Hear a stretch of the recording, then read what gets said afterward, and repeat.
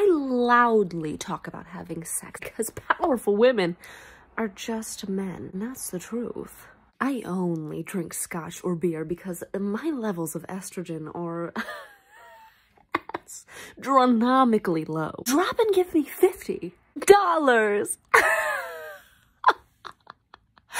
It's funny because I demanded money where it should have been physical exertion. I'll publicly humiliate you. Because as a powerful woman, I lack empathy, which is what makes me so powerful. Love? I don't want love.